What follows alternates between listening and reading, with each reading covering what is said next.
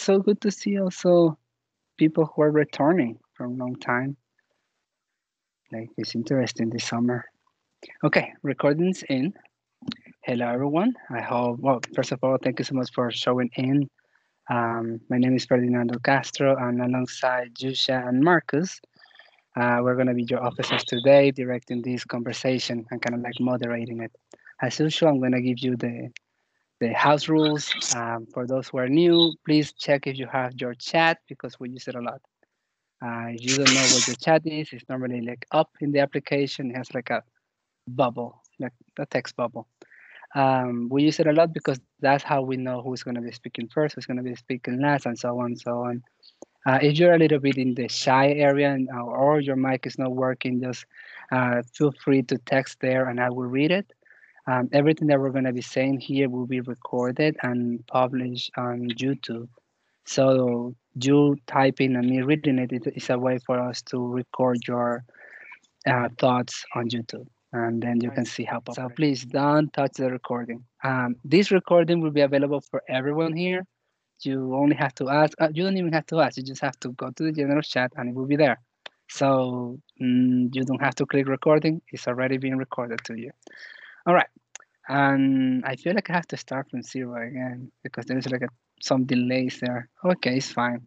This is a new introduction. Da-da-da-da-da. We do have an intro. I'm just gonna. All right.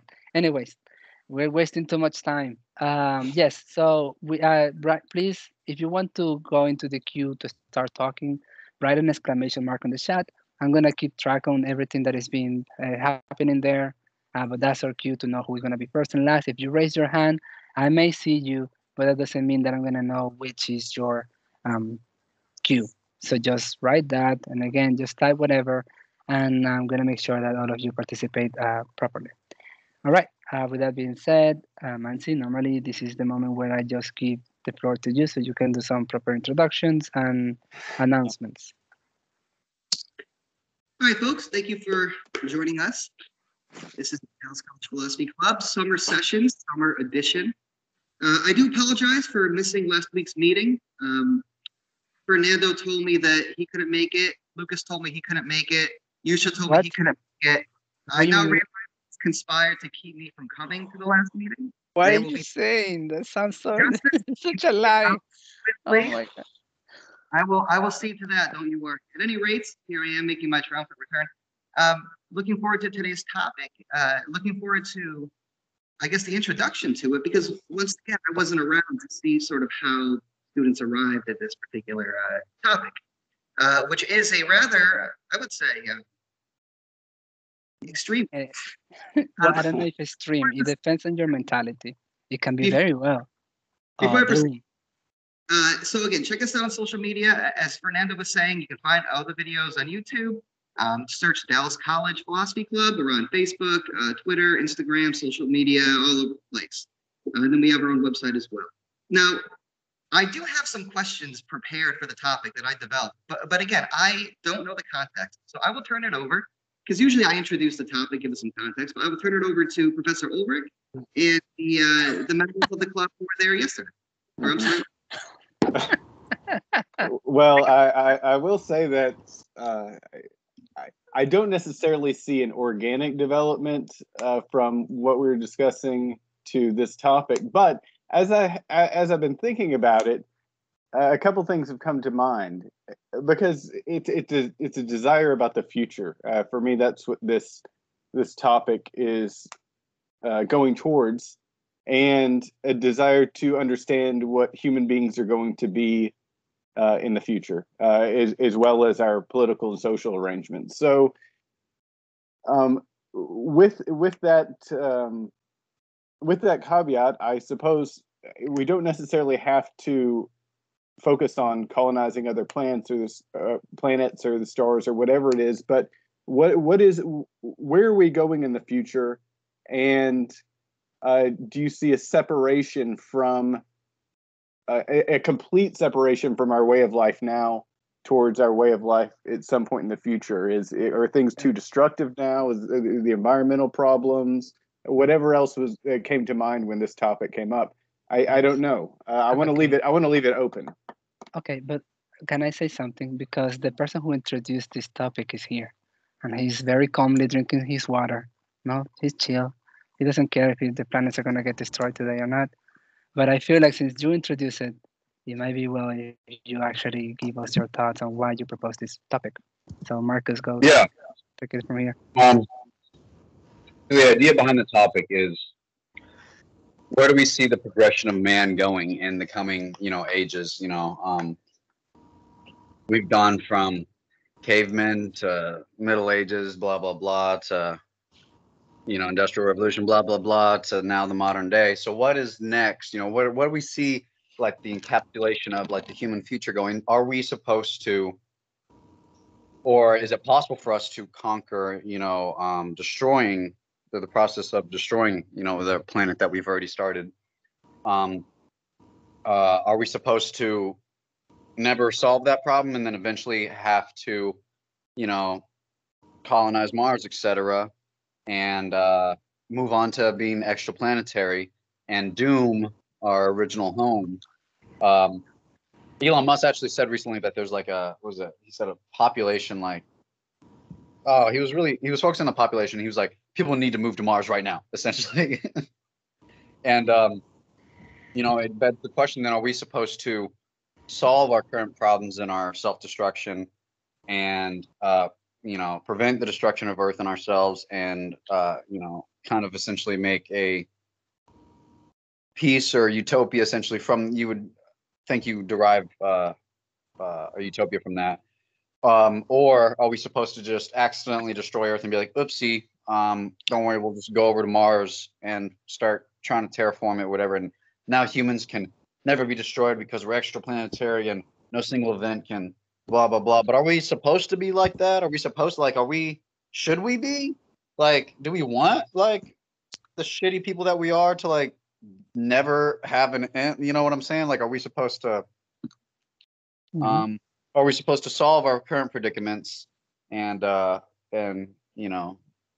rock on with Earth? That's the question. What are you supposed to do? What do we see ourselves becoming? Okay.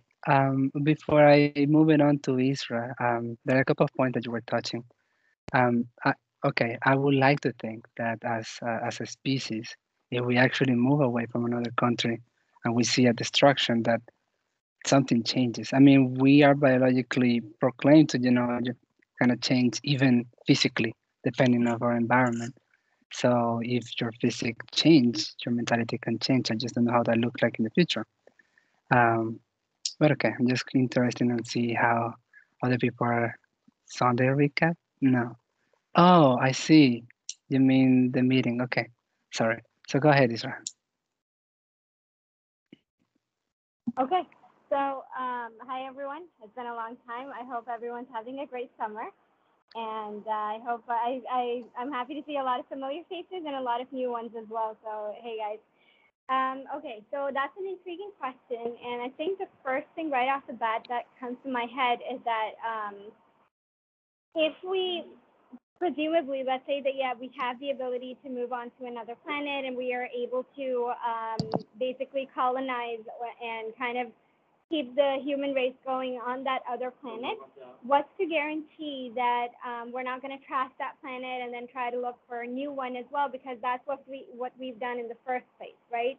So if we're not able to correct that mistake the first time around, what kind of guarantees can we put in place, or what essentially in human nature, what kind of a behavior guarantees that, okay, that same pattern is not going to repeat itself on the other planet or the other place?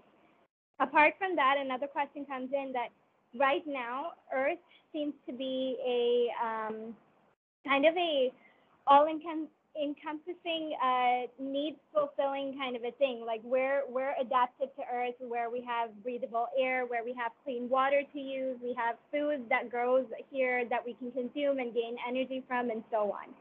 But presumably, if the other planets are barren and that's not totally equipped to handle human life yet or support any kind of life yet, in order to manipulate or mold that planet enough so that human life can sustain in there, aren't we going to be breaking the planet as a result, in terms of we're taking it away from what it's supposed to be naturally, and we're kind of molding it and forcing it to bend in a way that it doesn't naturally bend. So I guess that would be my like further question ahead for everybody in terms that what kind of guarantees our behavior that we're not going to wreck the next planet either by like not putting in the proper procedures or not caring for it enough, where we can say, oh, if we've done it once, we can do it again. We'll just go on to a new planet. Yeah, I do want to say something. It's a disclaimer.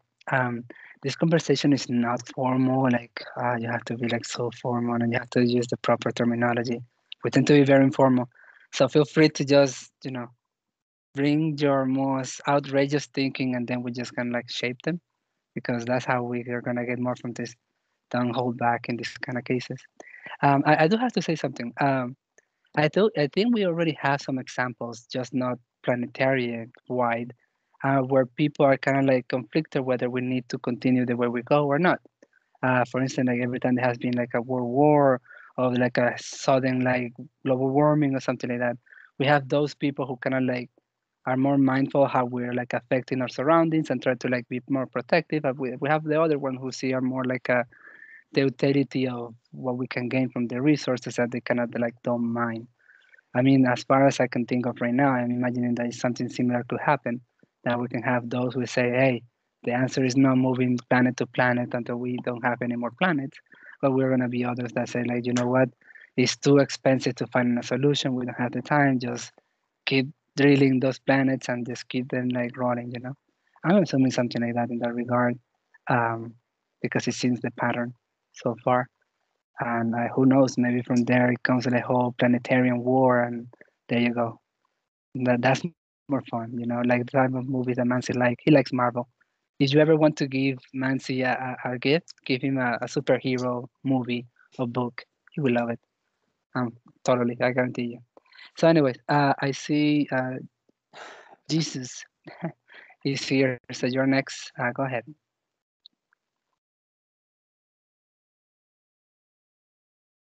Your You're your muted. mic's not on here. Yeah, I still learning how to read minds, but I see. Oh, you can't read minds yet? Okay, then. But like I was saying, I'll remember to give Manzi a good old Spider-Man comic. But after that, I do want to say, reading this question, I'd say, honestly, I always have this. I have a issue where I feel like most of my answers are mostly cop-outs. But in terms of like the future of man, I feel like it'd be more of the answer of a public opinion in that sort of thing. In terms of like, colonizing the planets and the stars and everything.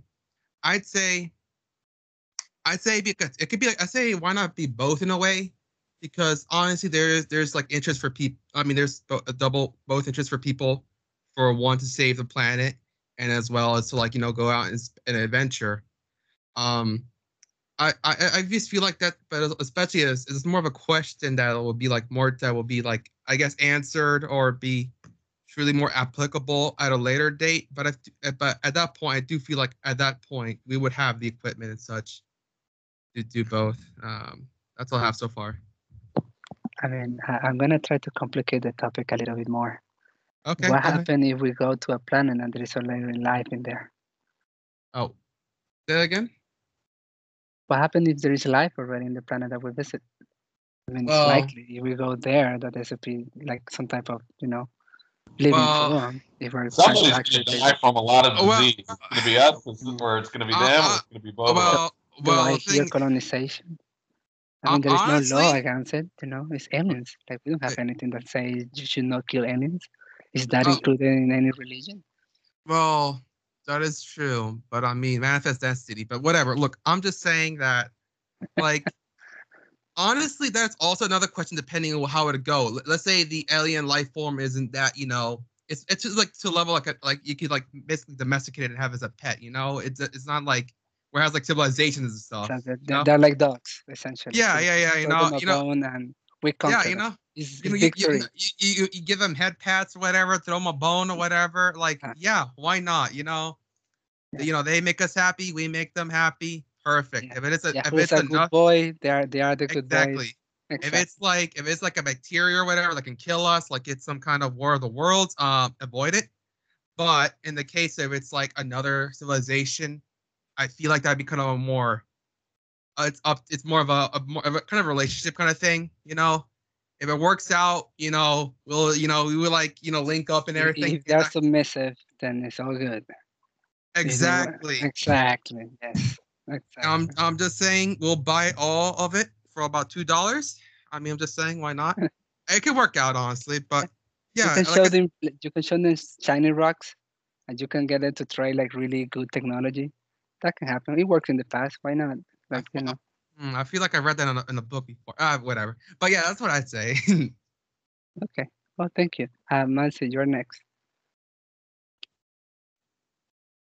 Hey, thanks. Sorry, I got a message. Somebody's trying to access the chat, or rather the Teams page, but they're having trouble. Yeah, okay. So I want to talk on something that was just said, actually, about the idea of the relationship. Because here's how I'm understanding the topic. I'll put it like this. It's a question of what's called philosophical anthropology. So philosophical anthropology, again, is the study of humans. Anthropos, it's Greek for man, so the study of humanity. Philosophical anthropology is the study of what is a human philosophically. I think a big part of that question is, what is humanity's relationship to its habitat, its dwelling, the planet Earth? And it seems like with this idea of, I guess, what's now become perhaps a necessity to drain the Earth of its resources for the sake of human sustenance and maybe human luxury, the question does become, are human beings still, because originally we were, but are human beings still considered part of the Earth, organically speaking? Are we still natural? Or have human beings sort of crossed the threshold into, now we're more technological? Now we're not of the Earth, we're just on the Earth. And we could be on other planets too. And we can learn how to use their resources. So it's not so much that we're an integral part of nature as a whole relative to the planet Earth, but now we're something that is, I suppose, beyond it. Or in some ways, maybe even, I suppose, at odds with it. When you consider natural disasters as maybe the Earth's natural inclination to preserve itself. Not suggesting a consciousness to the planet, mind you, but just, again, natural mechanisms that come from the sapping of resources. So I kind of like framing the topic in terms of just what is a human being now? And what does our changing relationship to our very planet suggest about what we've become? Nancy, your mic is muted. Your mic is muted. We couldn't hear a single thing. I'm so sorry. Technology failed us. You're better off. Yeah, we dodged that bullet. All right. I mean, great thoughts as always. I guess we can always just move to an alien of our own. Yeah, he sometimes turns yellow. Sometimes he disappears from the chat. I mean, sometimes he just shows up. So take it on, Orlando. He's our alien, just so you know. Hello, guys. I don't come in peace, by the way. This is just my own sign here. But anyways, this is kind of like, I kind of agree. It's such a sort of a vague topic, but I think something that caught my attention was the idea of colonizing other planets. And so what I think about is, like, if we do happen to colonize Mars, like, how long would it be for humanity to split? For people on Mars to say, hey, you know what? We're better than you guys because we can afford to live on Mars. We essentially created the ecosystem on Mars. And so therefore we are Martians and no longer Earthians. And so we don't care for the Earth. You know, and what if it comes to the instance where, hey, maybe the quality of life kind of decreases on Earth and increases on Mars? Would we see possibly a lower class split between the Earth and then a higher class split between Mars? You know, it just makes me wonder. And also, when you take into consideration political systems or social systems and how they affect a person's personality, what would it look like? What would humanity look like on Mars? You know, how would they act? How would they seem? And would it be that maybe because life could be to survive on Mars could be tougher, that perhaps we could have like a focal system for people on Mars to be maybe closer to each other? Because, you know, the harder it is to live, the more you rely on others, the more of a purpose each person seems to fulfill on Mars. So it just really makes me wonder, like, how would these societies exist? What would their personalities be like versus they're on Earth? And so I thought that was pretty interesting. Also, what I'm thinking is like, where is capitalism and commercial life taking us as a whole, as like a species? Like, what if in the future we're able to control genetics and technology to the point that we have sort of control as to how smart our children are, or how beautiful they look and how they look? You know, would it be so now you can buy how your child's going to look in the future, how smart they're going to be? So I don't know. That's what I'm kind of interested in. I'll go. I'll let you guys go next. Okay. Yes, of course, capitalism. I mean, it is funny, and my dog is wanted to participate. He doesn't like some of your ideas, guys. So he's kind of complaining, think that you need to practice a little bit more your philosophy. But anyways, that's not the point. The point is like, I read actually. Well, no, I read. It was a commercial that shows on my YouTube channel. There was one guy who's trying to take people to Mars, like just for free. Like you kind of like buy a ticket and you can go there. So we consider there is already like some sort of commercialism in that regard. Um, the funny thing to me is that we don't really have anything yet on Mars. So like like the money that you're gonna get, okay, you go there, but what if you get bored? What if they actually, the planet is not circular, it's like actually plain. You cannot see everything that you wanted to see, and it's like, oh, damn, this is boring. You just spend a lot of money on it. Kind of like not that useful, I guess. But anyway, I'm taking some of the time that you said could be using to say something else. So hold your pens and just let's hear you share. Hey, great discussion, guys. Of course, as always. But I'll just take a quick moment to bring it back to the origination of the topic. And as we were discussing last week, okay, the colonization could begin, and that stuff is still too far ahead in the future, right? As far as the topic that Orlando was talking about the genetics and how smart our children can be. We already have that technology. It's CRISPR. You can genetically modify your children to how smart, how dumb, blue eyes, black hair. Anything that you want them to be now. But as of right now, it's considered unethical and immoral just because based on the results that we've received. But we're not that thing becoming a moral standard is not that far off into the future. Like make your own baby. Like build a bear kind of thing. So that technology already exists. And so coming back to the original topic, what we were discussing last week was if we have a powerful enough artificial intelligence, right?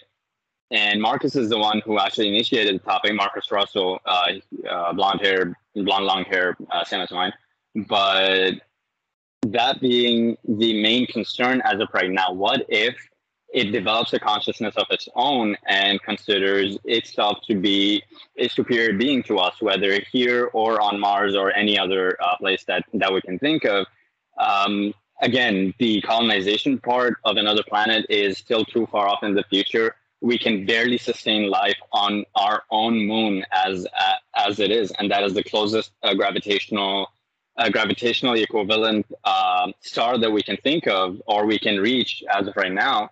So, we already have artificial intelligence that contributes to a lot of our lives, and Orlando can be a better source for it, where he mentions that there is already technology that hospitals use where an artificial intelligence, a robot, decides who gets to get like dibs on the next organ. For example, if it's a heart, liver, stomach, brain, eyes, anything of sort, who would be the perfect candidate to receive that organ in the first place?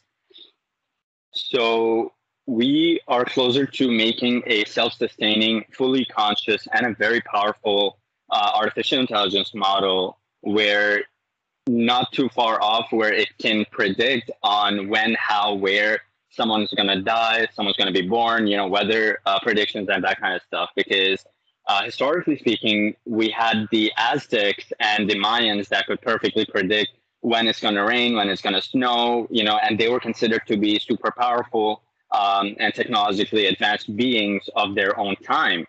And in most cultures, they were considered to be like gods and whatnot. Like you can pick up the pyramids anywhere on the planet, whether it's Egypt, Maya, Hawaii, the tiki heads that are found and that kind of stuff, because we still don't have, even in the 21st technology, we still don't have the technology for making those perfectly aligned cuts into stone that stick together and make an airtight steel without any bonding agent like cement or clay or mud or anything of sort.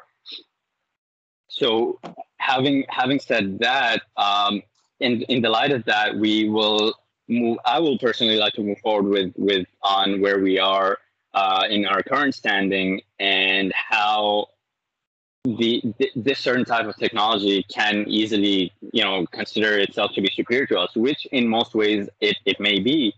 And as far as the judgment goes, we already have like a lot of courts in Europe. They don't have a physical judge, right? It's a computer algorithm that decides if a person is guilty, if not guilty, innocent, minimum time and that kind of stuff. So in terms of judgment and having a moral standing, we already have that in current existence. So we need to keep that in mind when moving forward and considering things like, oh, that could just as easily happen.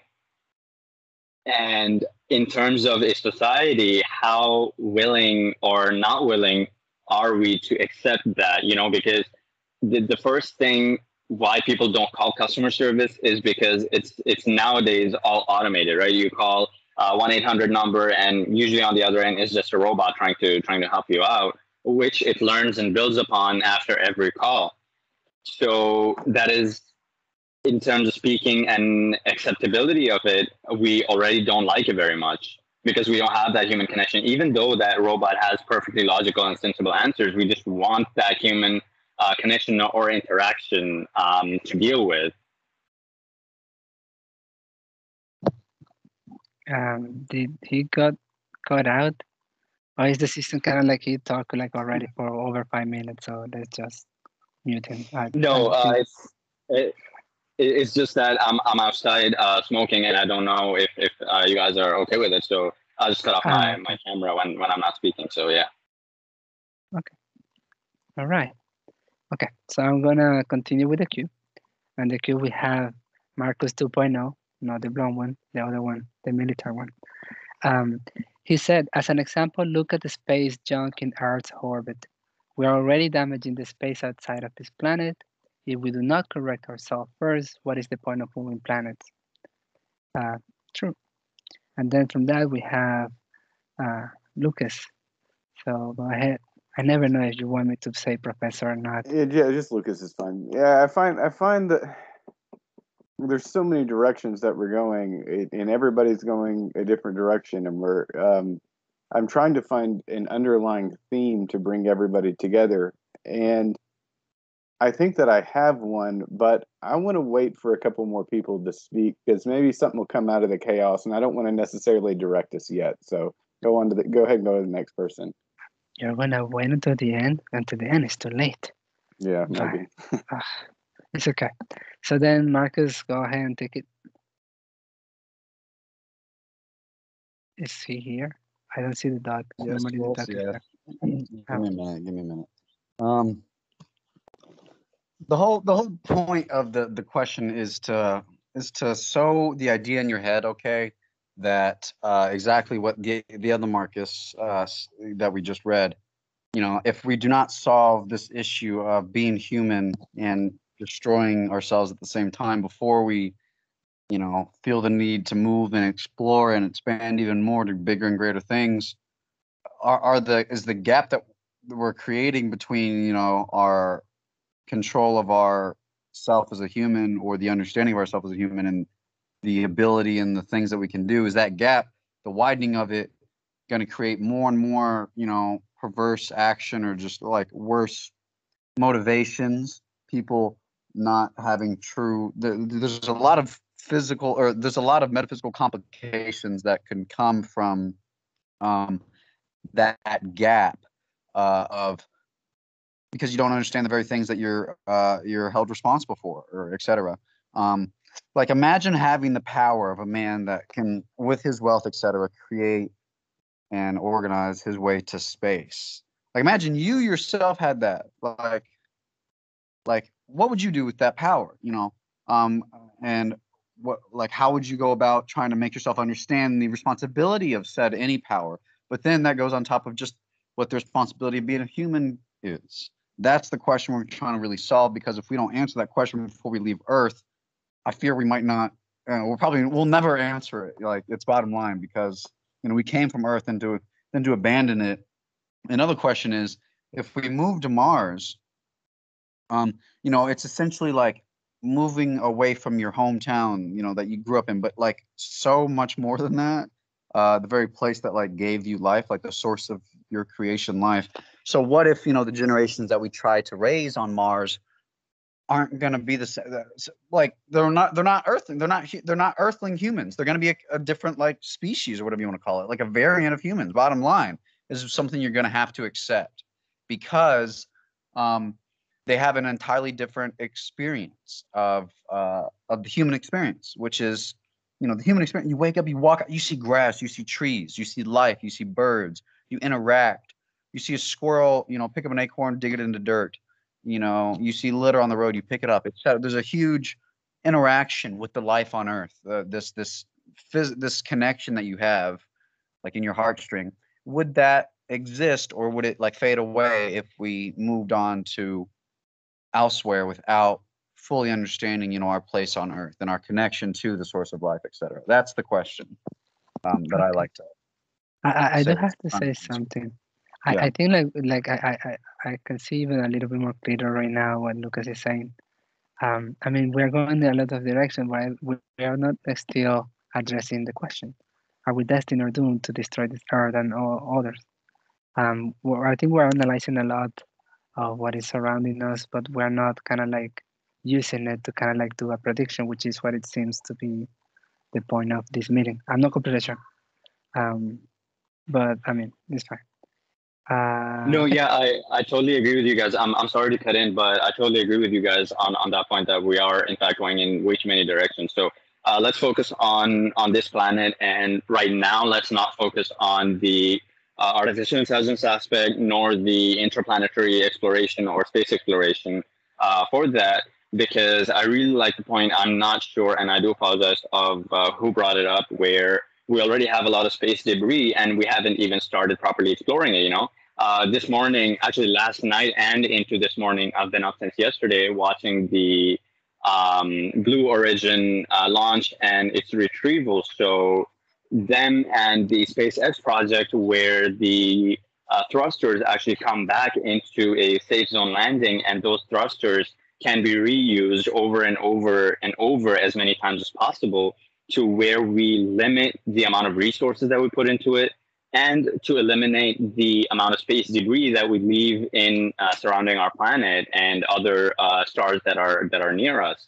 So I think it's a good baseline to start, where how we as humans have forgotten our moral compass, and when it comes to destroying or protecting the environment and the resources that we basically not harness, but we steal off of it. That would be a proper term, in my opinion, at least. Okay. Yes, and the second Marcus is Marcus 2.0. Yeah, he's the better version. No, nothing, Marcus. No. Okay, and I was trying to teach you. It didn't seem like it worked out. You're too mature. You're too mature. You're too mature for this. This one. Let me be child for a moment. Okay, so Jesus, you're next, and then Israel. Okay, then I guess I'll just be a bit more upfront, I guess, with the answer of saying that humans are destined to end up exploring outwards. Oh, wait, let me look at the question, right? Yeah, I say, yeah, they're gonna, I say the Earth is out, it's gonna be, yeah, I mean, how it is, you know, in terms of like population growth, that's gonna be, that's probably gonna be one reason, of which maybe another one's gonna be, you know, use of resources, that sort of thing. And I think, yeah, in that terms, we're going to end up just having to like colonize other planets and stuff. I don't really know much more to say about that. I mean, yeah. It's just short as that is, yeah. I want to jump in on top of that, Jesus, because that's Sure. the direction that I had in the back of my mind of one thing that can connect everything that we're talking about is, and it's what people are thinking about right now, is controlling the population in order to do away with this question. So if we get the population controlled, then we quit using all the resources and we quit having all the polluting and we have all the things lowered. So this idea of population control is also behind the question that we're talking about. But so I had the same idea. So no, just mention it, open up, and then leave it like that. I was thinking about Just letting Isra just take this from there, like nothing. You just I have the answer to all this conversation, but you know what? I'm gonna abstain. It's gonna hang in there in the back, whatever. It's okay. It's okay. Okay, so a couple things. A couple things that have come to my mind regarding what Professor Manzi said initially, and then what Orlando said. So Professor Manzi had brought it up that are we at this point in time, are we just living in the planet, or are we just on top of it based off of the technology that we're able to use and that sort of thing? But I keep going that we're still bound to Earth in the sense that we still, everything that we need to make that technology, whether it be silicone, rubber, even plastics, everything is sourced from Earth. And we don't have any idea that with the other planet, whatever planet we decide to move on to, would it have that kind of sustainable things or resources that we need to, quote unquote, stay on top of that planet, you know? Everything that we need in terms of resources is still derived from Earth in one way or another. There's no such thing yet in the sense that it's completely free of anything that has been drawn out of Earth or anything that was made outside of that requirement. The first thing in technology that is used is, I believe, silicones, a lot of metals, and a lot of things that are drawn from the Earth. Then moving on to what Orlando said in terms of capitalism, I feel like being human, the most precious commodity that we have right now is mostly just power and influence. It's not even the amount of money somebody has, or it's not even the amount of resources anybody has, but more so the resources and nature of knowing the right people who can get you what you need, or knowing the right people at the right chain of command, and so on and so forth. So if we do entertain the idea of, if we do move on to a different planet, what, in my opinion, or in my mind, the way the picture is being drawn is essentially the fact that mostly whoever or whichever few group of people who do end up on the planet first, quote unquote, would be considered the governing authority there. And then everything, whether it's the moral guidelines, or whether it's the use of resources, or whether it's even getting the permission to further populate the planet or grow the population and so on, everything would be dependent on those few people or those artificial intelligence beings that would have been there as sort of like a nursery or a guiding point in terms of, okay, this is what's considered moral, this is immoral, and this is a crime punishable by getting you kicked off of the planet or something like that. So I feel like it's more going to be dystopic than utopic by any means, because at the end of the day, human beings are not perfect, and I don't think we will be even 1,000 years from now. We could talk about a lot of philosophical things. We could talk about morals, ethics. We could talk about how we can or cannot care for other people, other beings. But at the end of the day, I feel like it would come down to the survival of the fittest. And when it's time for survival, I think everything goes out the window, and it's just the strongest people who survive, or it's just anybody who can get what they need first, who gets to call the shots, or who gets to kind of dictate how everybody else lives, how it is right now in our world. We just don't see it based off of the filters of racism and culturalism and all the other isms. But essentially, that's what it is. Somebody is drawing the lines in terms of what is okay and what's not okay. And every decade or so, that just changes to a new definition of what's considered globally more appropriate for everybody. So I feel like that's how the new colony, quote unquote, would probably expand, or that's how it would be governed essentially in the future. Right. Cool. Thank you. Okay, now it will come a part of like the audiobook of this meeting. I'm gonna have to read a lot. Sorry if you don't like my voice. It's just what it is. Okay, so we have Marcus 2.0. He's saying, would you see a better system on Mars just because it is new or because it could be different than Earth? Which the original Marcus said, to say we could successfully raise productive ration of humans of the same caliber on Mars as we do on Earth, I think discounts the importance of the human experience on Earth and the effect that it has on the molding of the heart of a human. Will we see less love, seeing as there is less life? The thing of love to support the experience of a human on Mars. Will we be further from God in that respect, the source of life essentially? Which then our alien, with his expertise, responded to Marcus, saying, there are theories out there that believe Mars was on Earth like planet before it, went through its own climate change that destroyed the environment. The whole idea would be to terraform and essentially recreate another Earth.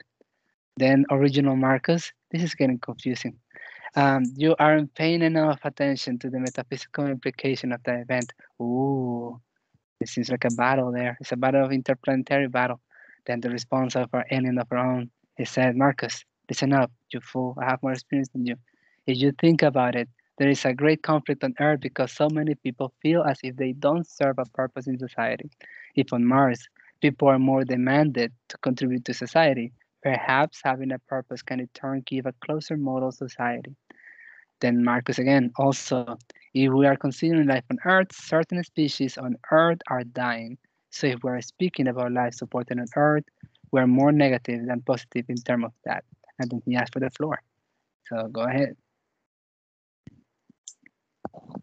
Thank you, sir. I appreciate that. I would buy your audiobook if you had one for sure. But basically, I feel like there's this same question that keeps being asked. Why should we expand if we can't fix ourselves? But what's funny is that question keeps being asked, but there's never an answer for it. And I think because really there's no real answer for it. Because, I mean, the reality is, I think it's more possible to explore space than for everyone on Earth to get along. I think that's just something it's more simple. It's like we're all on Earth gonna one day just up and grow close and love each other and come to agreement.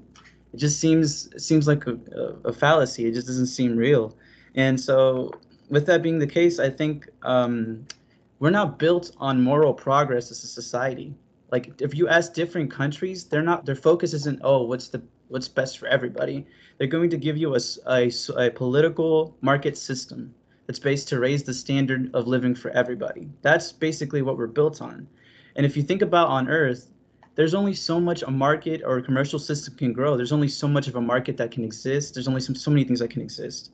And so in expanding the space, you can essentially see a growth of that market. You can see new jobs being created. You can see different systems existing. Essentially, the progress in society can grow as a whole just because of our different exploration of it.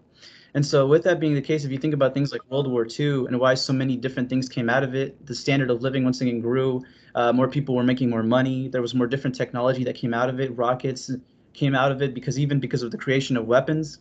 Imagine what space exploration would create. Imagine the different technology that would come from that. So I think we're looking at it in a very kind of a misconstrued way of, well, why should we do that if we don't do this already? You don't have the answer. No one has the answer to that. That doesn't mean that we should stop progress because of it. So the reality is it's just like it's going to happen because the industry has made it happen. And I think it can be a good thing because it can essentially enable people to become scientists. It can enable more people to say, hey, maybe I should put down the social media and become a rocket scientist because it's the new thing. So, I think we're looking at it the wrong way, to be honest. Sorry, Orlando. My dogs were fighting. I hear nothing of what you said. Nothing. I hope I didn't miss something dicey. It's fine. You were doing good. You were doing good. You're an experienced philosopher. I believe you. But one thing I have to say. Uh, we do have somebody with the answers, and that is Professor Lucas. But he's abstaining. He's like, no, I'm not I have gonna. no answers. Yeah, sure. Yeah. No answer. Exactly. I mean, this is philosophy. We are supposed to not have answer, but many questions, right? Yeah, I see. I see. Keep that spirit up. Um, then we have Marcus saying that he already gave us the question. I hope it's a good one. But yeah, you did. And then Nancy is next. Go ahead, Nancy. It took a while for you to speak again. Thanks. Again, I appreciate everybody's considerations, contributions. And Isra, thank you for responding to my points earlier. I kind of want to return to that and also, in a way, respond to Orlando. What I see happening is here, we're all kind of circumventing the I would say the most urgent question, which is the moral question.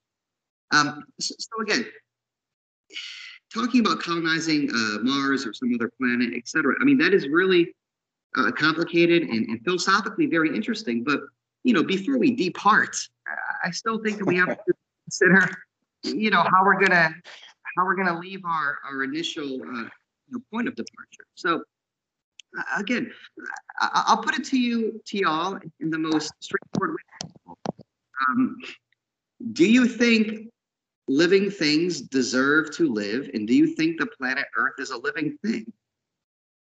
And these questions beget the ultimate moral question, which goes back to that anthropological question, which is, again, if we came to be because of the planet Earth, and we continue to sustain our existence because of the planet Earth, in many ways, we're dependent on the planet Earth.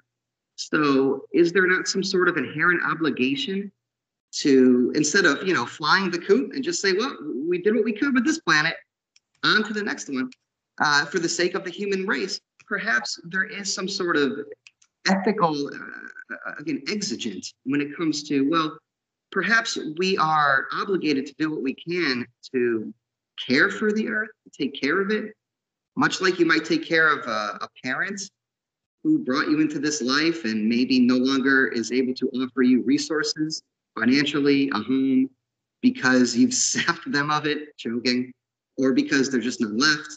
I mean, do you still feel obligated to care for your parents? They're still alive. They still love you. Can you, I guess, interpret that kind of love, quote unquote, from the very environment, from the conditions that allowed you to become who you are and what you are, both organically and individually? I think these are real questions. Before we talk about colonizing another planet, we have to talk about our relationship to planets, not just to other life forms that are perhaps conscious, but life forms in general. Again, it's called Mother Nature for a reason. Okay, yeah, just throwing that out there. Yeah, I was gonna do a couple of jokes. I'm gonna try to avoid that, but it was very tempting. Right now, I'm very holding myself over here. I do like the whole point that you're bringing up, whether or not Earth is considered something alive. Because I mean, everything that is alive seems to be dependent on Earth. So to what degree? I mean, what is it? The definition of being alive is everything comes from it, and it has its reactions. It is affected by our actions. It has consequences by not taking proper care of it. So, I don't know exactly if it thinks to some degree, and if it does, how does it? Anyways, this is for me to later on, like that sect of my own. But okay, we have Marcus here. He does have a comment, not the original one, not the 2.0. Where does the current human species juggling of the responsibility of human led to? What word will come from it? And money gets you that. And then with that being said, we have Jesus. Oh, sorry, Jesus. Oh, okay. Kind of like a play of word right there. I just say that in terms of whether the Earth is a living thing or not, I just feel like the Mother Nature thing shouldn't. I think when people, I don't know, it's probably gonna be like a check just to see if I'm sane or not. But I say like Mother Nature is supposed to mean like the collective itself, as in all things, as in like the plants, the trees, and everything, not the actual planet, as in like the Earth itself. Like it doesn't matter if it gets hot or not, or if there's tons of like tsunamis, hurricanes. That it could care less. So yeah, I mean, in terms of this, I do have to say, in the terms of like colonizing, I'd say we'd be more prepared to be colonizing. I guess, like, in terms of we were to colonize a planet, I think it ended up being better off just for the sheer fact is that we just know better now than before. I mean, before we had to go through things like the Industrial Revolution and that sort of things in which we had to like cause so much, I guess you would say ecological, environmental damage to the Earth. But with and now in hindsight, we could improve in terms of like what we do in colonization. Okay, yeah, you're saying. I'm insane though. That I don't need anything to check that, but you're completely sane. Okay, perfect. Yeah, so no worries there. Now we have Yusha. He said, "See, I see humans as the virus or a leech on planet Earth because we reap the resources but rarely ever give back. Look at the oil industry, not to mention the money and our greed to always have more, and more." In a movie, I'm assuming it was I saw a while back, they mentioned that the human is the virus. To kill a virus, the host increases its core temperature. Same is happening on Earth. There you go. So, and that was his introduction, and now he wants the room to speak. So go ahead. Hey, thanks. Yeah, as I mentioned, the Earth is.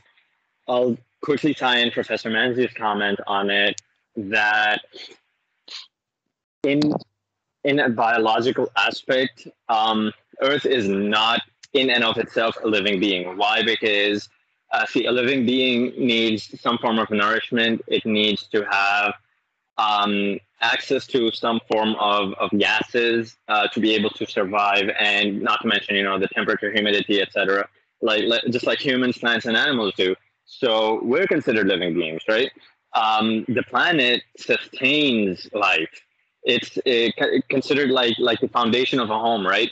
The foundation in and of itself is not considered part of the home, because when you go to get insurance for it, the foundation is generally covered separately, away from the home insurance.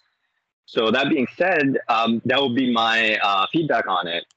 Now, to the topic of humans being the virus, and I'll wholeheartedly stick to it, that in a very twisted way, it does make sense. See, when you get sick, you usually get fever. Most recent example could be the coronavirus vaccines that we got, right? A dormant COVID, what's it called, bacteria, or I don't know what it's called. The thing was injected into you so your body could build its immune system for it, right? And most of us got fevers, chills, body aches, and that kind of stuff. The same thing is happening to Earth, and us being the only contributing factor to it is not actually 100% true. Why? Because since humans started civilizing and colonizing, the other creatures like cows, right? When they emit gas in terms of their bodily ejections, they give out methane gas, which is the most toxic thing to planet Earth. And with us being so focused on colonizing ourselves, we completely ignore the fact that, hey, we were the contributing factor of controlling a certain type of population, right? In terms of species coming back from extinction, you have the Galapagos island turtles. They practically just came in a snap. They came back to being alive, healthy, and a very generous amount of population that they have now. So us blaming ourselves for it, even though I contradict myself in my previous comment where I bring in the oil industry into it, we are in a very indirect way one of the contributing factors, because regardless, whatever we say about ourselves, the planet's own core temperature, just like any other star in our galaxy, is going to increase eventually, right? We just happen to live in a time where we can actively observe it increasing, whether it's the polar caps melting, sea levels rising, temperature rising, and that kind of stuff. So it was all inevitable, whether we do it internally or it's done to us externally, in terms of the sun expanding to the point where it completely engulfs our planet. So us trying to kind of rewind time of the damage that we've already contributed to, I think that's useless. And now I would bring in that, hey, since this is already a dying planet, why not go and actively seek out another planet that can sustain life? See how we can learn from our mistakes and probably ignore the negative aspects of what we've done. Not ignore, but kind of limit the negative aspects of that. Whether it was technological advancements where almost everything was running on steam engines, we still have petrol-powered cars, diesel-powered cars, and all of these major contributing factors. But the biggest thing is our own consumption of food, because I was attending a conference where the presenter said the biggest harm to planet Earth is actually food waste and overgrowth of it. And that is where I comment on greed and always wanting more. If you go to any event or ceremony, right, even a restaurant, anything that you don't consume right then and there or take home with you, the restaurant just throws it away. And in a matter of speaking, they're right to do so, because they can't serve anyone the food that you've consumed, because they don't know what kind of illnesses you have, and it just looks bad, right?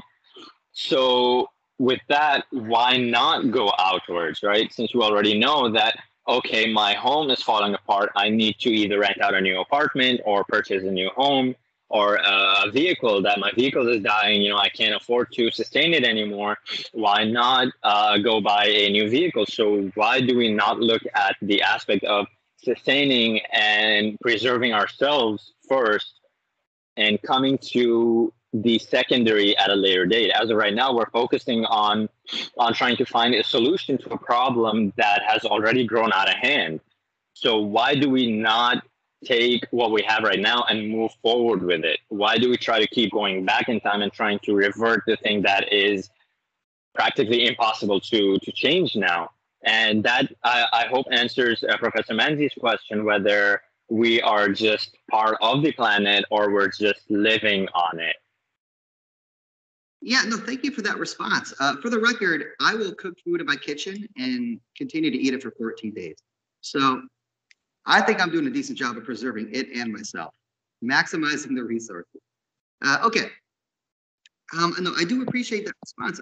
And maybe I'm building something out of nothing here, but I do think that, because Yusha, the way I understand what you're saying is the moral responsibility is towards humans. It's towards humanity. That needs to take precedent. And why wouldn't we? A funny way to put it might be this. Whether or not you subscribe to, evolution or some creation story, it's kind of beside the point. But at the end of the day, everybody, I think, would agree that human beings kind of came from the earth on some level, that they're natural, they're a part of nature. Our human bodies are, I guess, subject to the laws of physical nature, just like any other physical object. So we are of this stuff, we're of the earth. But through, I guess you might say, advancements, grace, evolution, we've developed rationality. So you might begin to argue that our rational resources are a direct part of our natural organic origin. So in a way, using our rational resources almost seems like par for the course. The question then becomes, do we use them to preserve the natural resources we have? Or do we use our rational resources to, I guess, preserve, again, the human race alone, specifically? But I do appreciate that response. I thought it was really comprehensive. But again, don't sleep on the moral question of whether or not we owe something to the planet, or whether or not, I suppose, humanity is the crowning creation of the planet Earth, and so whatever it does next is totally justified. Again, big questions. Yeah. On that note, I'm sorry to cut you off, but just earlier today, maybe like 10, 20 minutes ago before the meeting, I saw one of the photographers that I follow. He's a wildlife photographer, right? And he portrayed something so beautiful that a mother deer who was with her, what's it called, babies? I'm just gonna call them babies. I forget what they're called. Um, and she was being hunted by a pack of leopards. So she chose to sacrifice herself so her future generation can, move on and, breed and live whatever, and support the ecosystem, however you want to call it, right? So in terms of us, preserving our future prior to preserving the planet, because that, as I mentioned, in my opinion at least, is inevitable, right? So when we link that instinct back to Mother Nature or how we are programmed to look at it, it is completely natural, and we can't really bring in the moral aspect of a judgment. We can't bring in a moral judgment into it. There is a moral aspect. Yeah, I want my future generation to do better than I am, right? I want them to live a better life. I don't want them to face the hardships that I did, right? So in terms of that, us preserving our future over our surroundings makes 100% sense when you link it back to a basic human instinct. Again, it comes back to self-preservation, where we are looking at self-preservation as me, myself, and I. But in the broader spectrum of its origin, it goes back to me, myself, I, and the people that I surround myself with. So why do we ignore that part? That, hey, I have a family, I love them, I cherish them, I support them, I work like 10-hour, 12-hour jobs for them. So why do we limit ourselves to that kind of mentality? I do have something to add, just to add an extra point more than anything. Because I do understand where you're going through, Yusha, but I think there's also this pattern that is raising, which is like most individuals right now are choosing not to have children because they understand that the environment, if they continue procreating, will be unsustainable, and like there's like you cannot protect, even like there's not gonna be resources for everyone. So like I do think that naturally speaking, even though we're not really speaking much about it, we are starting to think a little bit more about Earth as some sort of like what is going to happen if we continue just creating more of us. Like I want my DNA just to continue throughout history, and some of us are actually saying I think it's better to stop having more of me, because then there's no resources for everything that's going to be happening later on. So when I think Mansi is saying don't sleep on it, is because to some degree it's already happening, and it's happening kind of like naturally, sort of speak, because we can see that like even though we want to protect our loved ones, like there's gonna be a point that you cannot even protect them no matter what you do, because you're just gonna die. But I mean, it's just another point of view. That's all we do right now. Okay, we have different cues. Yeah, I love what you said, Fernando. I think that's a compelling point, and I really like what that response was from Yusha. I guess I'll put it like this. It sounds like Yusha's describing a moral instinct when he talks about almost the irrational animals self-sacrificing for the sake of the future generation. That's a really interesting idea in and of itself. That might be a philosophy club topic. Is there such a thing as moral instinct? Which is to say, not the instinct of self-preservation, or I like how you just said it, expanding the scope of that, but more like setting oneself down for the sake of others without any sort of actual deliberation. Again, it's instinctive; it's done automatically. But again, having said all that, I do want to kind of build on what Fernando said here, which is this idea of, I mean, we need people to die. The Earth needs organisms to die to continue to sustain its own lifespan, if you want to think of it in that kind of figurative way. I'm sorry, Isra, that I offend you. No, but I mean, I bring it up for the following reason. And again, Professor Ulrich, Luke brought this up earlier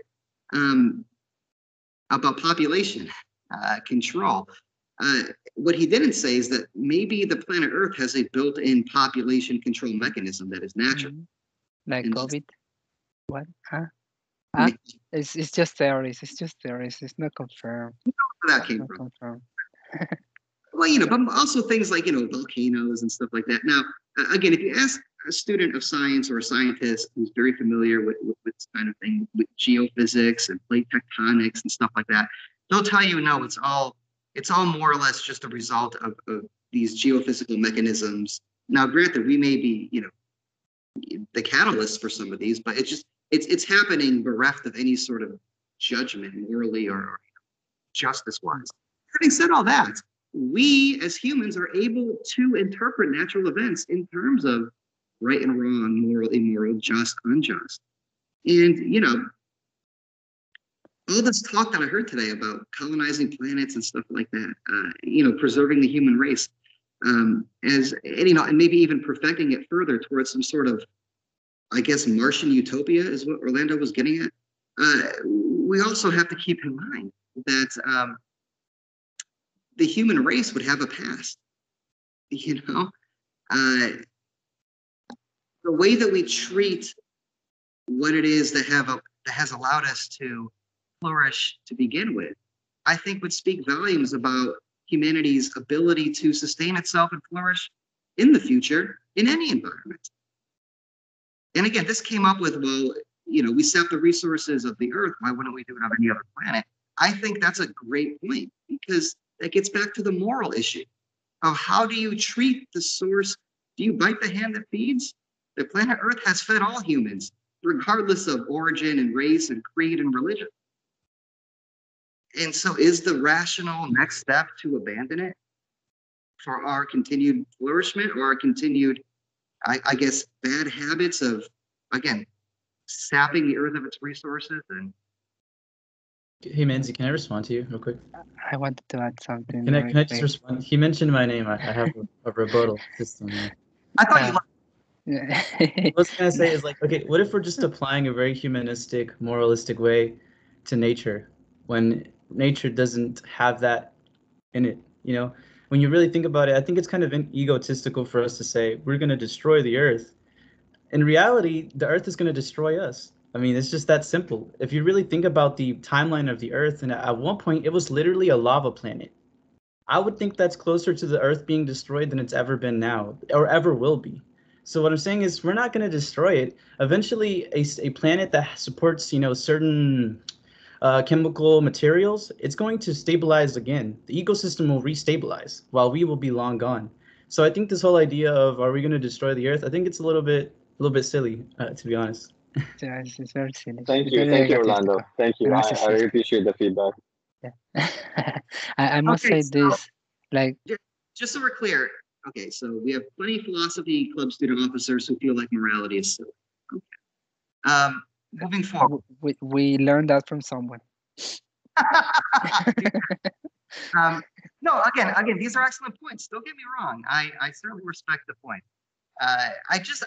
For the sake of argument, I would suggest that we can't keep blaming the ecosystem. At a certain point, can't you just say, well, rationally speaking, we've risen to the point where we should be able to develop technology that could allow us to preserve not just ourselves, but our station, our location, as opposed to saying, no, we have to abandon the location and then that's going to be our history until we're extinct. We just keep bouncing from new location to new location to new location.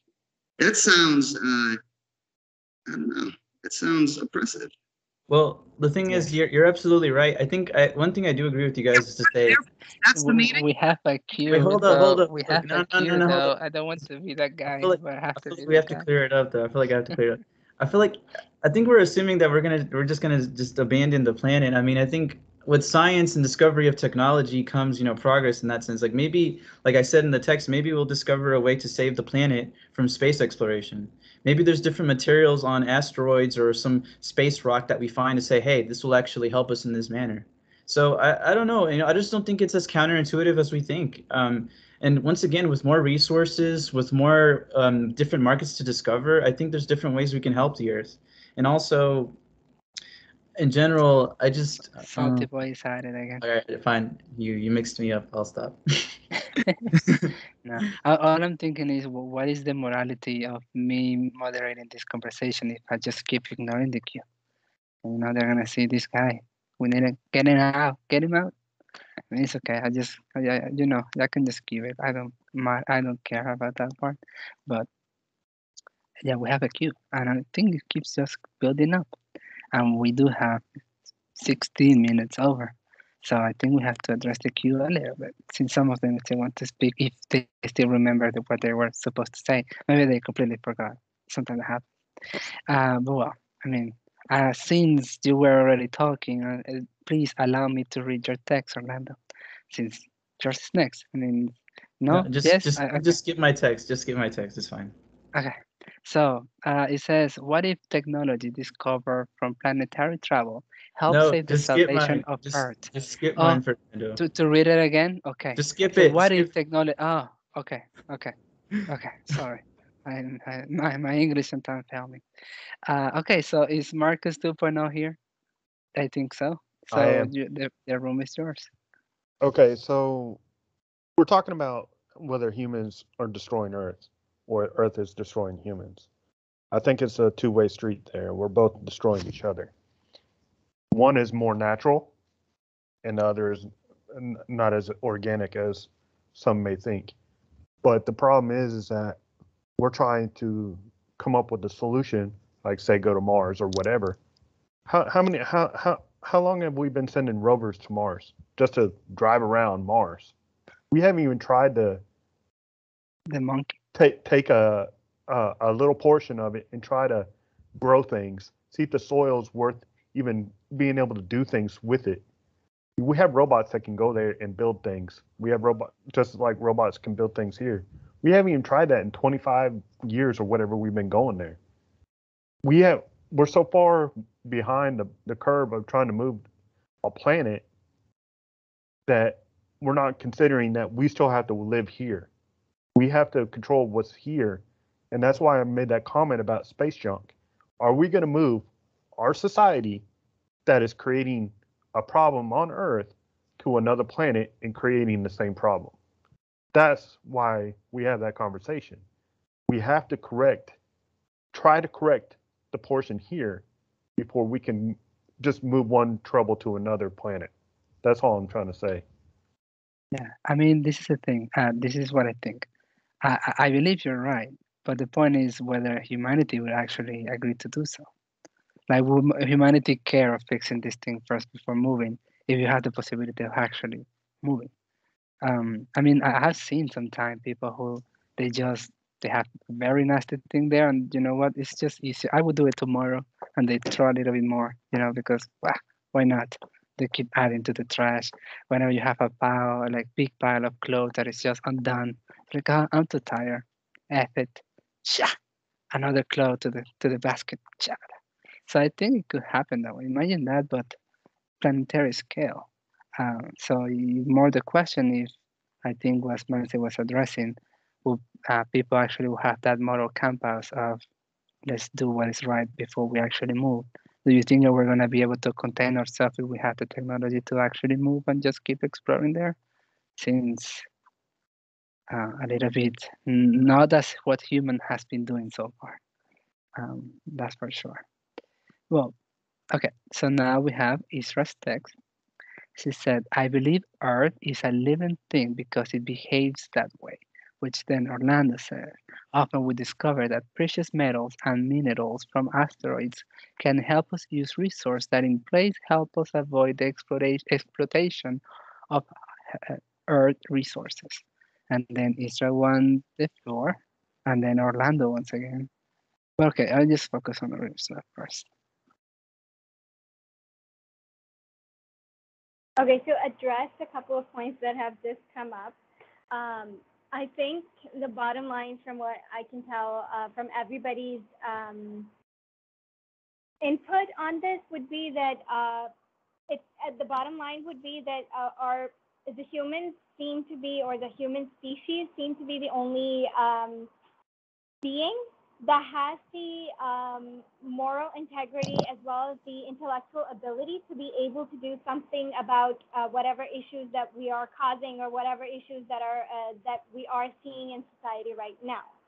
Whether it's right now or in the future, I feel like what Fernando pointed out, is correct that unless and until you have no fresh laundry to wear, most people wouldn't go through their laundry. They wouldn't want to keep up or make a system that is sustainable in the sense that they don't run out of clothes at all. They would rather run out of clothes than be forced to do their laundry, and then it's a cycle again where, okay, they'll keep using the fresh pile of clothes until they've got nothing to wear, and then they'll do the laundry. So I feel like more human beings are displaced to feel more comfortable and not be jolted into action until there is until it's like too late. And because we've recovered so successfully before, it's kind of ingrained in our habits that, I've made it before, so I'll make it again. It's okay. I'll push it till the end, and that's when I'll do something about it. Apart from that, something else that Fernando said, I wanted to respond to that in terms of there are some people, as he mentioned, who said that they're not going to want to have children because they don't want to contribute to the population, or they want to take one for the team, I guess, quote unquote, and say that there's enough of us already. So I don't want to contribute more to that. In that regard, I feel like it could be a two-way thing in the sense that there might be one group of people who are like, okay, if I don't have kids and I don't teach them better, who will teach somebody else to be better, and so on and so forth? How will we fix the problem right now? And then there's the other mindset that says that, okay, let's fix what we have right now. Let's focus on the young people right now, so that from the ground up, we can kind of instill this mentality in them that, okay, we have to be responsible for our own actions, and we have to take care of what we're doing right now. And I feel like the second approach that we have been experiencing already with the Gen Zs and all the other generations who are younger than us, in the sense that in schools and in high schools, middle schools, and even as young as like kindergarten, there is a lot of focus on sustainable efforts in terms of, okay, we should recycle, we should do this, we should do that. But that kind of a mental training, I feel like it's taking away the ability for the young folks to think about what's beyond that sustainability, or what's beyond, okay, we understand the why in terms of why we're being more sustainable, why we're trying to recycle more, but then what's causing the actual problem? We're not helping them see at the laws that, okay, so long as those laws that are dysfunctional are still in place, any efforts that we do, even on a global scale, are kind of effortless, or they're not as effective as they can be if the government or the laws or people in authority kind of get on board with that as well. And because that kind of a communication hasn't happened between the young people and why we're asking them to be more green, or kind of be more careful about what they're wasting, and so on and so forth, I feel like psychologically it's going to put them into a very bad position where they're going to be more cynical. They're going to be more uprooted in terms of, hey, what's the point if my efforts aren't doing anything? Why should I do anything in the first place? So in that case, I feel like we need to look at the whole thing holistically as well. Even when we're discussing interplanetary travel, or we're trying to think of colonizing new areas, in terms of, okay, this is what we learned from our past. What can we implement that was good from our past, and what can we avoid that was bad from our past into the future? So I feel like that would be more close to what Orlando's been trying to set up in terms of being the positive person here and not be as cynical as the rest of us. And I like the comment that Professor Manzi made, that everybody has to die at some point, in the sense that they have to, because the planet won't be able to sustain that much life. But I guess we steer into the area of would that mean that we have to stop making progress in terms of prolonging life, and stop treating diseases that kill us, or stop the progress that we're trying to make to make everybody's life longer. I guess that's what I had to say. Yeah, I do want to make a comment regarding the last thing you said. I'm not sure if this is something that I'm not completely sure if English has it, but the Spanish has it.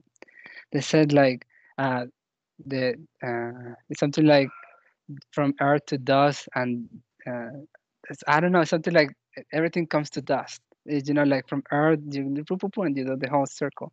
And my hand has been lowered. Thank you. I mean, my hands were actually over here, but I appreciate the gesture. So like I do believe that if we come from earth and when we die, we go back to earth. I mean, to some degree, We're feeding Earth. Oh, da da da. I mean, I'm just teasing right now, but I do believe that we are one with Earth. So, um, uh, unless we go to Mars, then we're no longer. Actually, the planet will get shrink and shrink and shrink, or not. It stays the same. I'm just teasing No, you guys we'd at be this one point. with Mars in that case then. Mm-hmm, We'd be yeah, one with Mars in that case then. Whichever yeah. planet we go to, we'd be one with We that just, in yeah. that term. Mm-hmm. That's exactly the point. Now, Orlando, I know you like to speak because you love you to hear your own voice. Do you still want the floor? I'll just say something real short, just to reiterate something. I don't think we can destroy the Earth. I think that's a silly thing to say, because even if we somehow make the worst case scenario, greenhouse gases, their ecosystem can still stabilize. So therefore, we didn't destroy the Earth. Earth would only destroy us. Not What to say if? that we should be careless. I'm not saying we should be careless. I'm No, saying that the Earth would still survive while we would go extinct. what if somebody's listening to you right now and said "Chime Decepted," and they That'd be create great. like a Death Star, like the Star Wars, Yeah, and then poof, that'd be like a awesome. laser, like a choof, and that's it. Boom, no more Earth. That's That'd it, be amazing. and that is that. I mean, eventually maybe. Not right now, of course, not right now. It would take the Definitely. resource, the resources. Sounds impossible, but yeah. Right now. I mean, there are nuclear bombs, right? We have enough like hydrogen bombs to like really do some damage to Orlando's point. I Well, in mean, Yeah. that if we instance, what would can't wipe happen is out most likely all life on Earth, nuclear fallout would engulf the Earth then, and then we'd see like something like a nuclear winter. Once again, that's also something our Earth also went through a winter. What is it? It went through an ice age, and once again restabilized. So Yeah. could So also happen. what if dinosaurs actually threw nuclear bombs and that's why like ice age? Hey, I'm just throwing bombs there. I don't know exactly. It's just thoughts. But okay. Is that what you're coming, Orlando? Or can we move on to Q? Oh, that's it. That's the only thing I wanted to clear up. Okay. Thank you.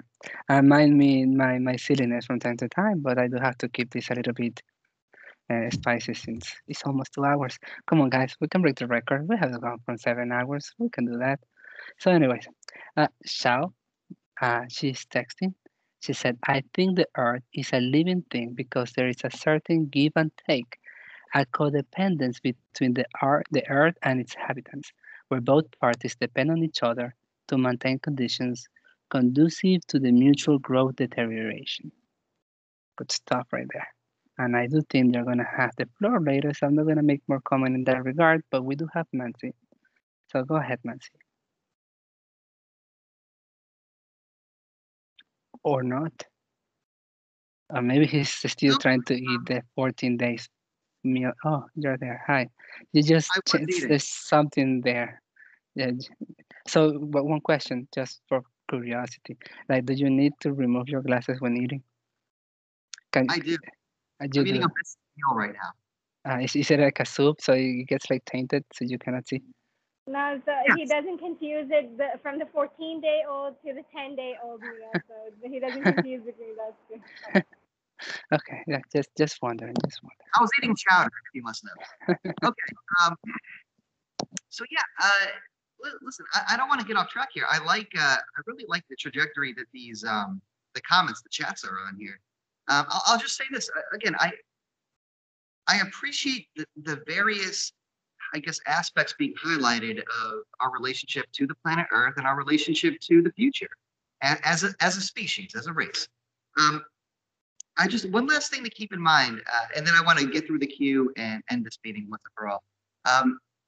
I'm joking. It's a great meeting. Let's go 12 hours. 12 hours. You have the time, Nancy. You have the time. You have to make up for last week. So we're just helping you. I guess I do want to say what I was trying to get across was, and again, I'll put it in the context of recent points. So this idea of, can we destroy the Earth? What if we, hydrogen bombs, all that stuff. The question becomes, when we say destroy the Earth, do we mean ourselves as well? Because when we say destroy the Earth, we mean all the blades of grass. We mean all the bunny rabbits. We mean all of the bald eagles. We mean every tree, everything. But we don't mean humans? That seems a little weird. Don't you think? We are earthlings, are we not? So when we talk about whether or not we have the actual technological capacity to destroy the earth, I think most people assume that also means ourselves. But based upon this conversation, I don't think that's what people mean. I think people are saying, yeah, I mean, can we or can we not destroy the earth? Can we sap the earth of its resources and leave? Yeah, sure, whatever. It's not us. Maybe we came from there, but it's not us. Maybe I came from this family, but I'm not my mom. I'm not my dad. I'm something else. You know what I mean? It's a really interesting way to look at our relationship to everything that gave us life and gave us purpose and gave us the very rational capacity to have these conversations. So Yeah. I just And think, you know, I don't know if the planet Earth is the same thing as like, I don't know, the first car you bought for $700 as a teenager.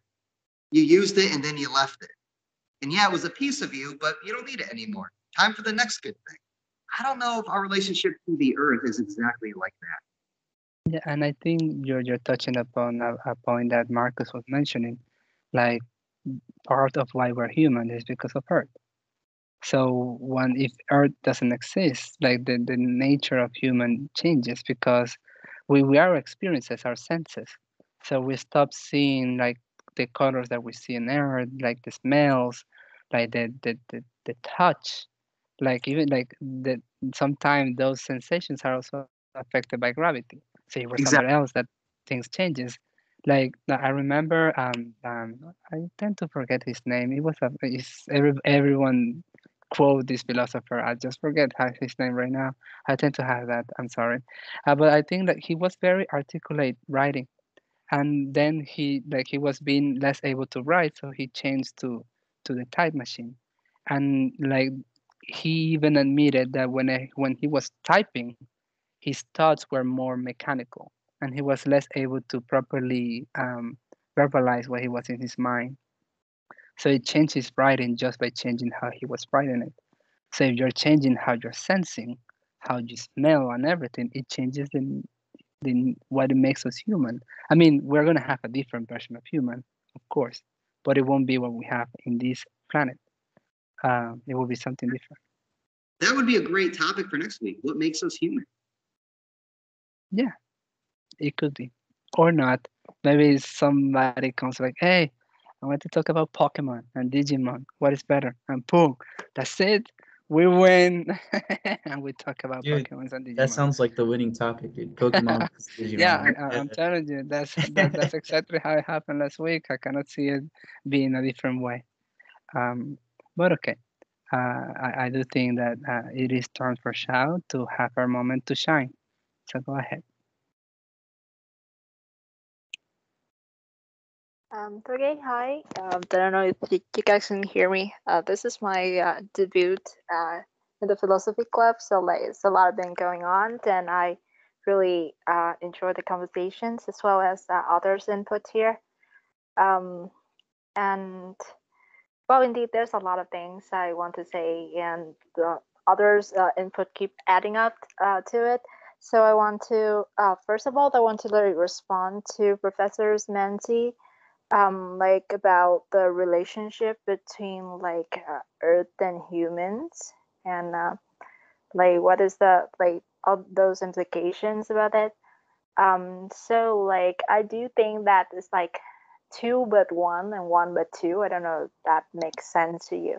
Like there's a codependence between us, that like one affects another, but it doesn't necessarily means that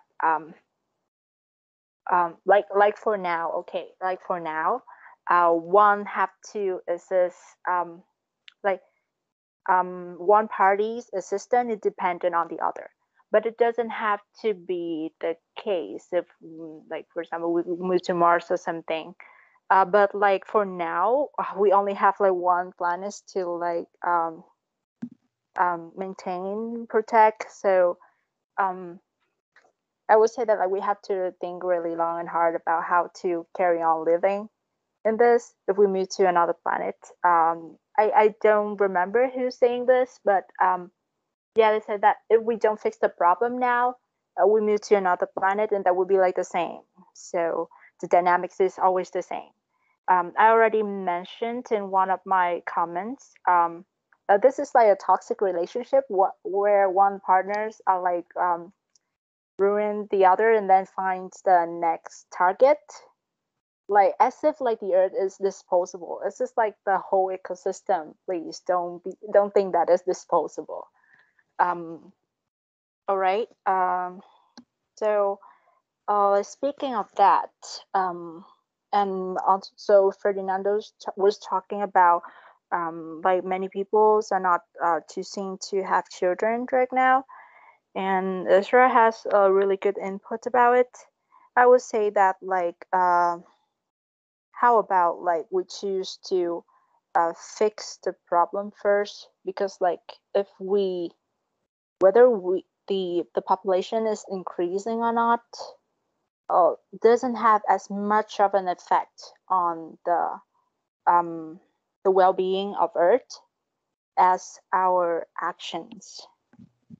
I don't know if you get my idea though, but like what we are doing as a whole species is more important than like how many of us are there. Does that make sense?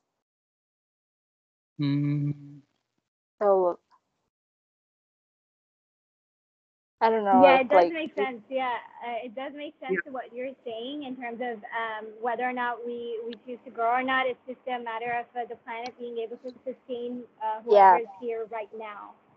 Yes, that's what I mean. Yeah. So like if like there's a limited resources on Earth, so like if we can use it like more sustainably, more like justly, yeah. So that would be like the Earth can maintain and like sustain more people than like we can imagine. Like for example, like if everybody goes to like have vegetarian diets or something, that would be like the Earth could feed like more people than what it is currently doing, since it takes up more like land and resources to like feed the animals, and then we use the animal to feed us. That's just like the double process. So that's just an example I'm thinking of. Like instead of just like not having kids, we choose to like to think of our development as a more sustainable way, like to improve our relationship with the earth, like before thinking of like getting rid of it. Like this cannot be fixed, and like we give up on it and then we find somewhere else. Yeah. Okay, cool stuff.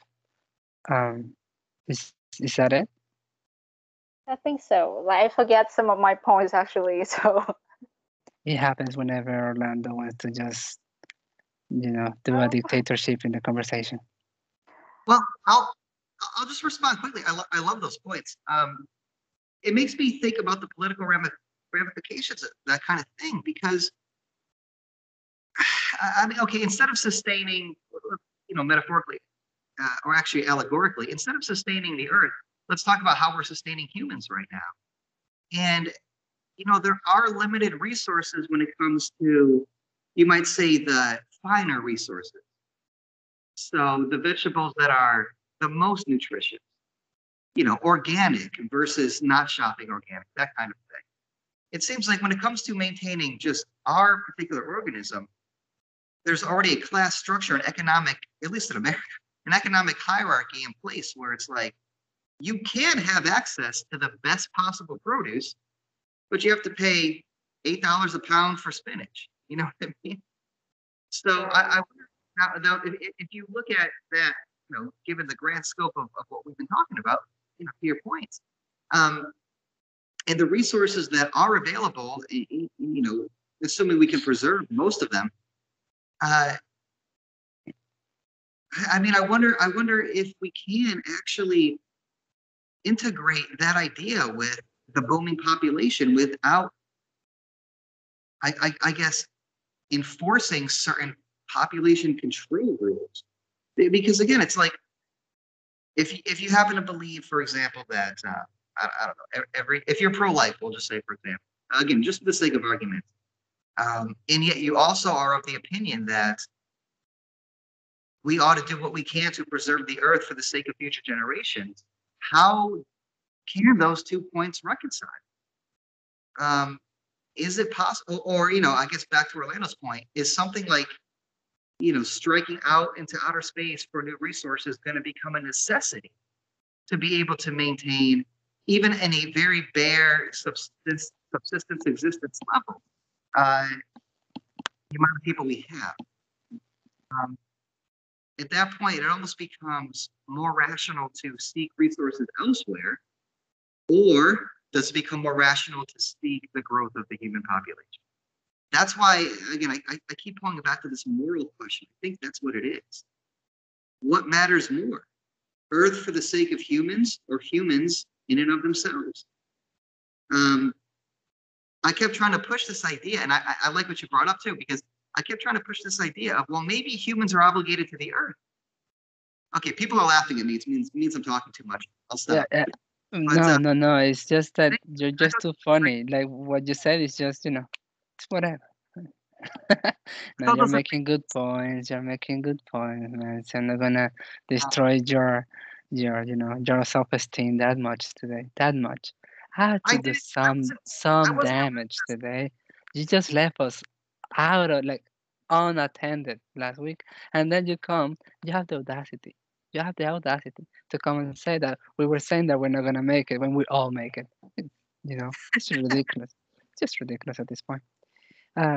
But okay, I do have to continue the queue, and then because this is the thing, you bring all the governmental affairs and whatnot.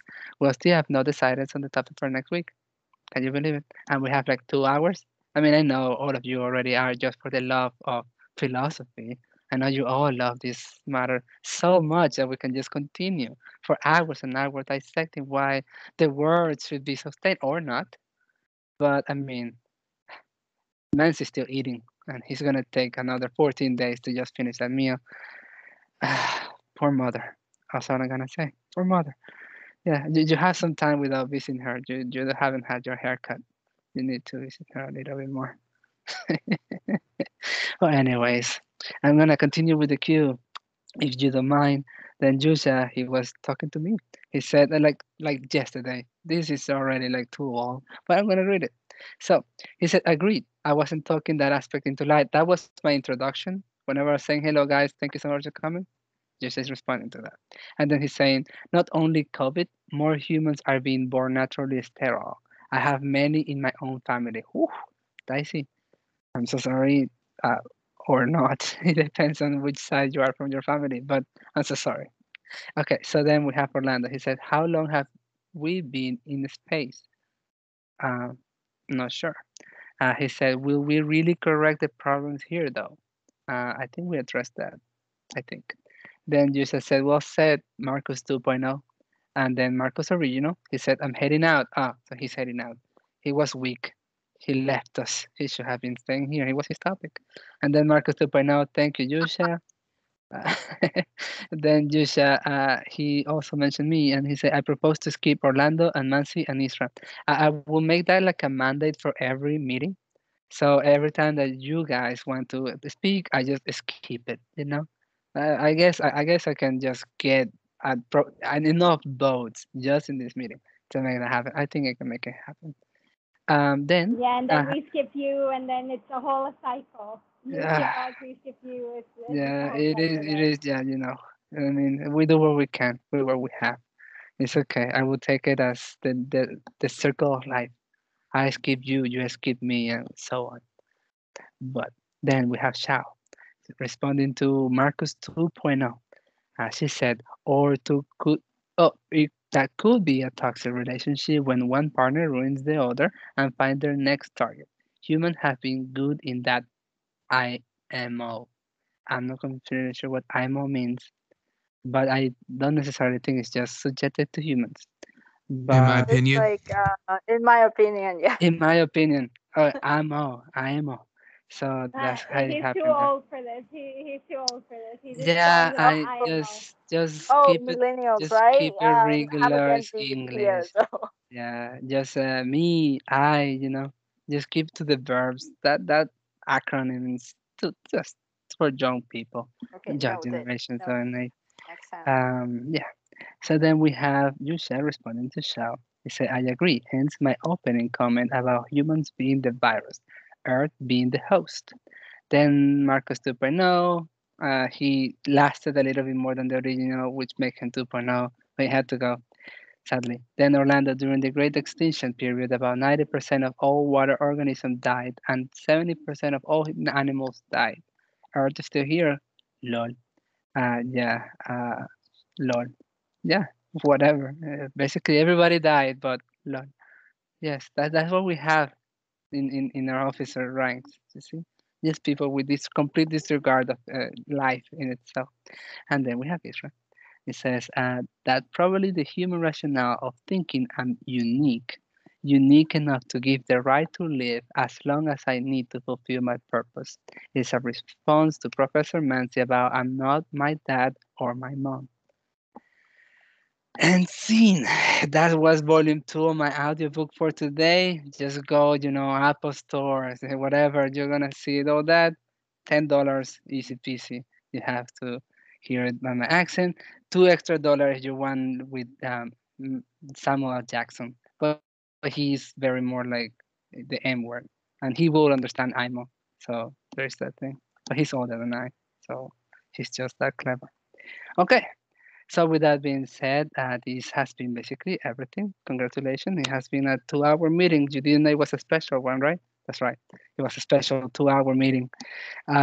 So this is your moment. If you have a topic in mind, please put it in the chat. I just said it. I'm gonna just combine them, give them a number. We vote on it, and then next week, if you want. If not, we understand. Maybe Earth by then is just like killing you all. And we're all dead. But as far as we have living and breath, we can meet next week. So if you have a topic in mind, please feel free. Let's see. What makes us human could be a good one. Okay, so yes, that's already one that Nancy mentioned it. Now we have that as one. And Nancy continue with that. What makes human human? Like you have to make the accentuation, you have to actually scream, otherwise the question is not like I properly. feel like we have to narrow it down just a little bit, or just kind of define the scope of what aspect are we talking about in terms of what makes us human.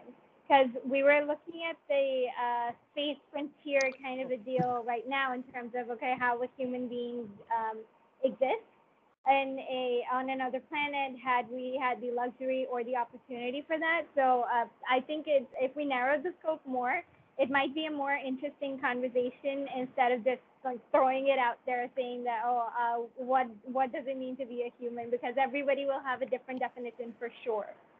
For sure.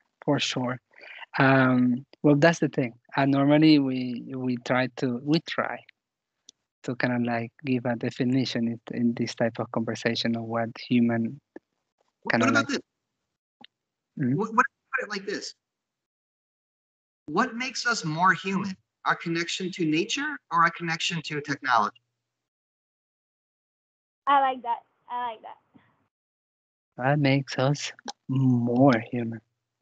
I mean, we still have the question, what is to be human? Because I believe we have covered it in the past, like past few meetings, not the recent ones, but I do recall that we did go over that question like at some point, and I think Marcus was there too, so he might if he joins us next time, he might bring up the same points that he did the last time. So I feel like this is a brand newer question, so if we went with it in that direction, I feel like it would be a better conversation. Yeah, I'm gonna do a spoiler alert though, knowing Marcus well enough. He will state, and I'm gonna have this clip recorded and ready to roll for next meeting, that we are different than animals and trees, and he will go in that regard. He will use that argument for sure. But okay, that is one. I can always just go also with the topics that we have selected in previous weeks. We have some that we can recycle, pun intended. But in what I do think on different topics, of course. Let's see. Da-da, da-da-da-da-da-da.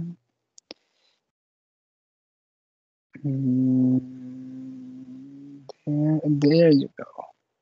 Saw you. It's me. Okay. Copy. Paste. Good stuff. Okay, so we have 5 since evidently you're all full of ideas. We have 5. I'm gonna put them there in the chat. Ka-chow. Can you see them? Yes? No? So, okay. Yep. So Not yet, number not 1, yet. what makes us more human? Nature of technology. Number 2, do you need love to be happy? 3, is it possible for 2 diametrical opposite moral philosophies to coexist? Then we have 4, what makes for a stable democracy? And 5, art, how it allows us to come together, how it pulls us apart. Define diametrical. Like I don't know how to explain it. I know what it is. But Israel, you have to choose one. It cannot be I both. got you. Yeah, diametrical. So yeah, basically, can you have 2 moral philosophies that are incommensurate yet still operational under the same governmental society? So, for example, in America, could you have somebody who has one moral philosophy that they live with and they teach their family and what have you, and you have somebody else with not just a different moral philosophy, but an opposite moral philosophy? Can they coexist under the same society if the government is correct? So that's that. Marxism and Stoicism. Well, I mean, I think it's more complicated than that. Okay, so we have number 3, but I still need from Israel either a 1 or a 3. That could make all the difference. Now the tiebreaker. 1 and 3. Yeah, I need you to do 1 or 3, not 1 or 3. Like it has to be 1 or it has to be 3. 3 simply because I feel like that's going to be more challenging. Damn. And I would like to be entertained. Okay, so entertain. Oh. Are I'm you just saying. entertained? Are you entertained? Wow. That's I'm okay, just saying. wait. 1, 2, 3, 4. Oh my God. So wait. 1, 2, 3, 4, 5, 6, 7, 8. I have all of you voted already? Nah. So it means that am I the tiebreaker? It cannot be. I think. Yeah, you're the tiebreaker. It's not me anymore. It's you. Wait, but I mean, I'm either tied or I break it. That's the thing.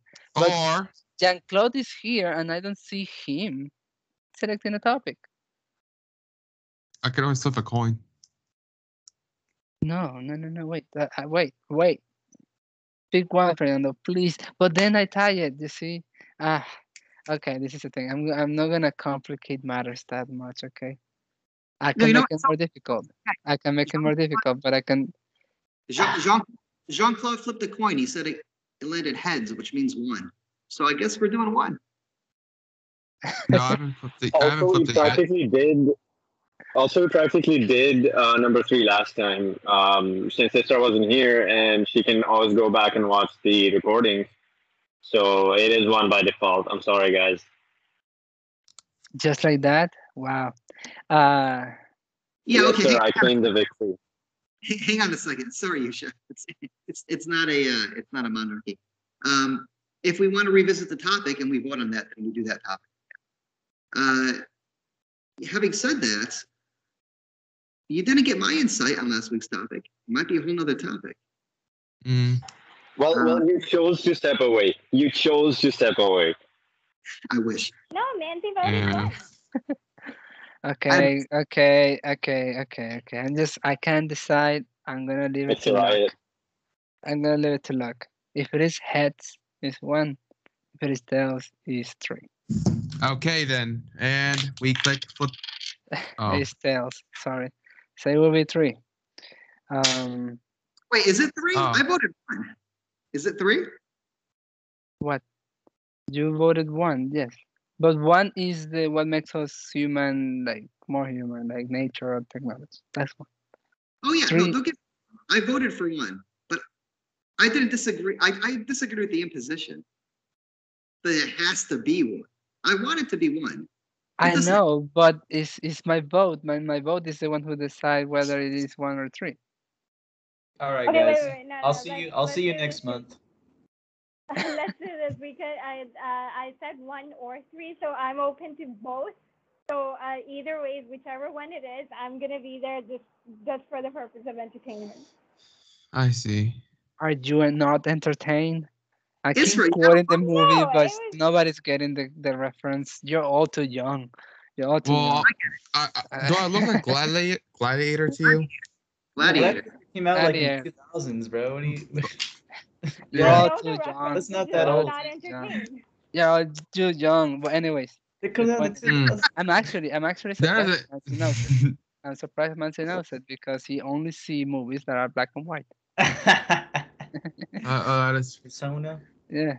yeah. So anyway, We never did watch Persona, Manzi. I'm sorry. Yeah, I'm sorry too.